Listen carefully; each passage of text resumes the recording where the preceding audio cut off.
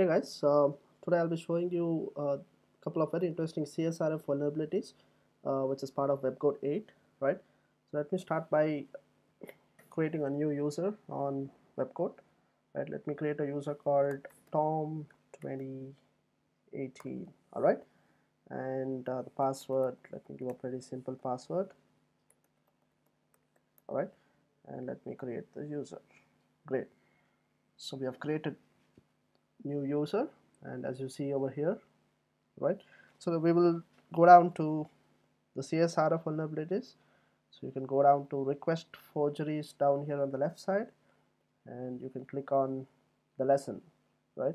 So this is a new way of WebGoat where they have lessons, which means you can learn about the vulnerability and then go about with your capture the flags, right?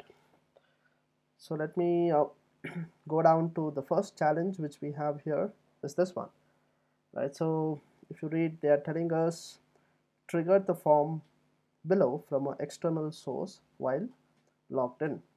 Okay, the response will include a flag. Great. So let's try to solve this. Okay, so I'll be using a burp suite for this.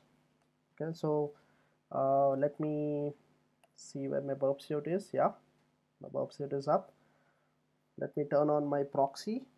Okay, and let me turn on the intercept. So let's see what happens when you actually click on the submit query.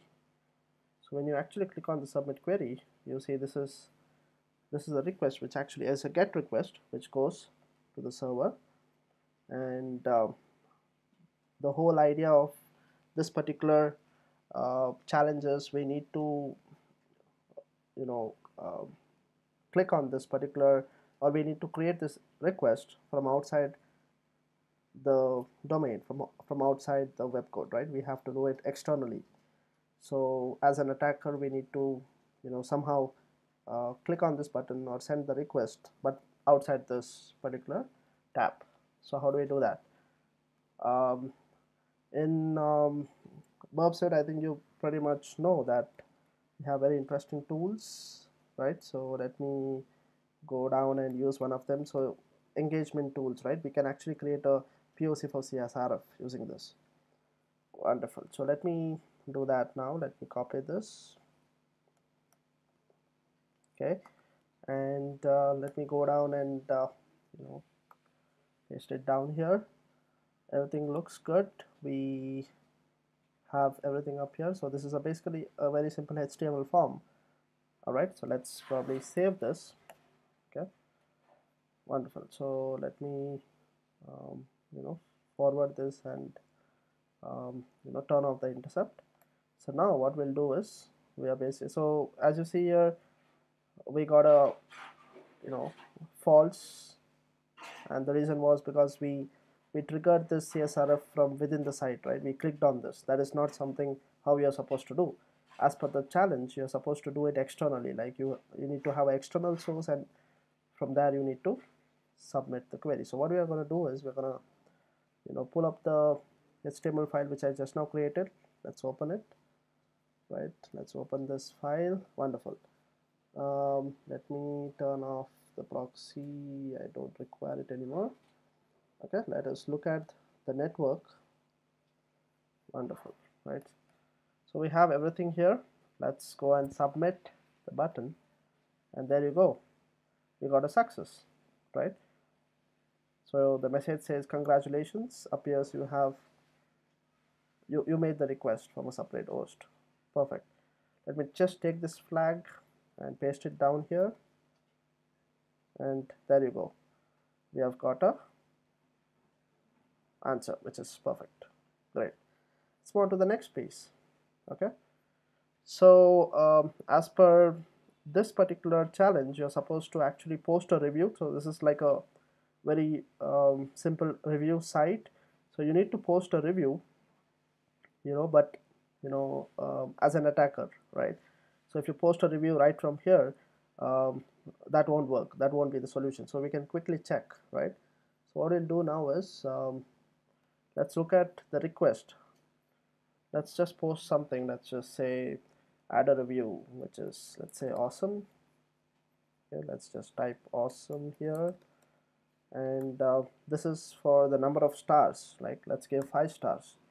Okay, so as you see, when I submit this, we get a post request here on the right side, right? So let's look at the headers, right? So you can see that this is the endpoint, right? So we have an endpoint here, and it's a post request. What else can you make out of this? We let's see the parameters, right? So we have like these are the two parameters which I actually mentioned down here. So one of them is, this text field, which is basically going as the review text, and the other one is the star. There is also something called as validate request, but I'm pretty sure this is a very static value, so we can reuse it again in our CSRF attack. Okay, and if you look at the response, we have got it as false, or this, it wasn't a success because we didn't actually do a CSRF. We actually um, created or generated the request within the site, right? So we will go back and make this, right? So we will go down here as earlier. Let's probably remove all of this. Let's just keep um, okay, let's remove this piece. Great. So let's create a form here. Okay, let's create a form. We need to have an action for the form, right? The action basically is we need to find this endpoint, right? So let's take this endpoint. Wonderful. Let's take the endpoint here, and let's define the method. Okay, the method is basically post. Okay, maybe the encode type as well, right? The encode type is again something which you can see here, right? The request headers, we have something called as content type, right? So this is something which is we need to use this, right? Let's take that. Great. Now what we'll do is we have to define the parameters, right? So let's go with the input name equals what was the name? We have like 3 parameters here: review text, stars, and validate request, right? So let's do that. Okay, this is one. Let's actually use a value for this. The value could be anything. Okay. Yeah, so let's say great. Okay, and type, let's just define a type, and let's make this field hidden. Okay, so that the victim basically doesn't know that he's actually being redirected, or he's basically clicking on a malicious website, right? So that was one of the field. Similarly, let me create 2 more fields, right, quickly. There you go, we have like 2 more fields here. Okay, and then we will obviously need the submit button, right? Because without submit it wouldn't work. Okay, looks good, right? Just to go over it, these are the 3 fields. Okay, we have an input name, and uh, we have okay, let's probably yeah, okay, that works. Okay, that works. So we have like 3 fields. One is a review text, the second one being a stars, and the third one is the validate request. Have I missed out on anything? Does it look good? Okay, I think I missed out a bracket down here. That's why it was giving weird error. Let's save this. Okay, let's close the form, which I had not done. My bad. Okay, looks good. Now save this, and let's go down here. Just like earlier, let's refresh this. Okay, let's refresh this. Wonderful. So just to review, we are basically trying to submit a review on this page. Okay, but we are trying to externally do it, not from within the page. So let me do a submit here, and as you can see, we have got a status 200, which looks good. And let's look at the response. Yep, the response looks good. So they are saying the feedback, it appears we have submitted correctly from another site. Okay, now if you go and reload our earlier site, we need to see the, we will be able to see, yeah, so whatever we posted has successfully come here, and you'll get a green flag here saying that you have successfully finished this particular lesson. Great. Let's go to the next one. Right. So it's a very interesting CSRF attack here. So here we are trying to do a post to our endpoint, but we need to post JSON data. Okay. So now let's look at how the request would look like, right? So I have filled up some information here, and let me select something, and I'm just posting a message, hello, right? So let's clear this and let's send this message. So you see, we see a post request here, and if you notice, the content type is basically application JSON here. Okay. Now if I have to invoke this particular post request from outside this domain, let's say I am on a attacker website called as www.evil.com, and from there if I have to ignite, or if I have to invoke a request which would basically send a message, right, automatically, then I would have to use XML HTTP request, right, the API, with the content type being application JSON. Now if you look a little more deeper into the developers guides, Mozilla developer guide, and if you read a little more about XML HTTP request, you know that this particular API is ruled by course, right? And it basically says that if you are using a post request with the content types which are not one of these three, right? In our case, it is application JSON. So if you're using a post with the content types which is not one of these three, then it is no longer a simple request. If you're using post with one of these three data types, it is a simple request. Now if you're not using one of these data type, then it is basically considered as a pre-flighted request, right? And you really don't want to do pre-flighted request, because if you do a pre-flighted request, there's like additional checks which are done by the server to check if you really have the authority to do to do a post request on to the victim server. So you should always think about you know avoiding the pre-flighted request. So now um, what we have to do for this attack to be successful is that we need to somehow create a post request which would send JSON data, but at the same time we can't use the content type which is application JSON, so we have to use something different, right? So we have to use one of these three which we saw here, right? We can use one of these three. Where is this? Okay, so I think I missed that. Okay, here.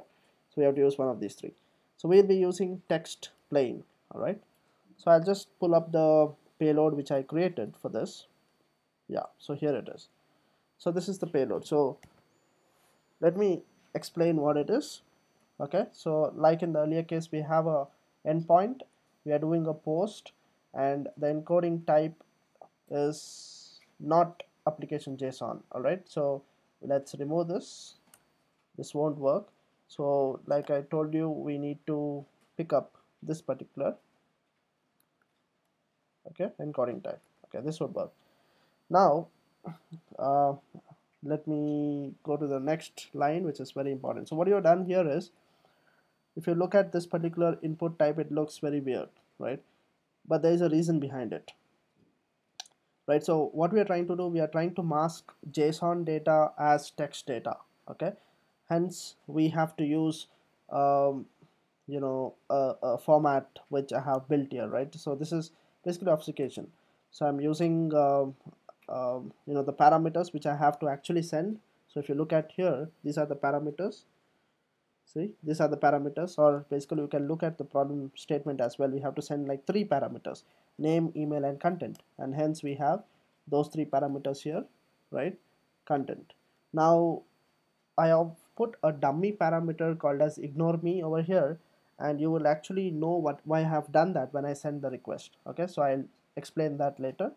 So we have a submit button as well, and yeah, that's it. right? Now let's see if this works. Okay, let me save this, and like earlier, let me pull up this file. Okay, there you go. Okay, let me also pull up my networks tab. Wonderful. So let's see if this works. Let's do a request, and there you go. We have received lesson completed is true. Congratulations, you have found the correct solution, right? Now let me tell you why I did that with the parameter. Why did I actually put a dummy parameter over here, right? So now if you look at the parameters here, if you see what happens is, um, you know, the browser basically parses whenever it's a form data. The browser basically parses for parameters, right? Normally if you look, you have parameters, it's like a key value pair, right? You have name, which is defining the parameter, and then you have a value corresponding to it, right? So but in case of JSON it is slightly different, right? So and that's the reason why we have done this, right? So if you look carefully, we are basically trying to confuse the browser into thinking that whole of this, right from here to here, whole of this is basically the name of the parameter, right? So once that is done, then we are telling the browser that uh, the whole of this is basically the value, and that's why it appears that way here, right? So the browser basically thinks that whole of this is the parameter and this is the value, but at the end of the day we are basically able to achieve our goal, that is, um, you know convert all of the um, form parameters into, convert the JSON content type into, text plain content type, which is accepted by our server, right? Now just to check if what we have done is right, let's pull up this flag, right, and let's check if it is right. Let's paste the flag here, and there you go, we have got the right answer. All right, that's good.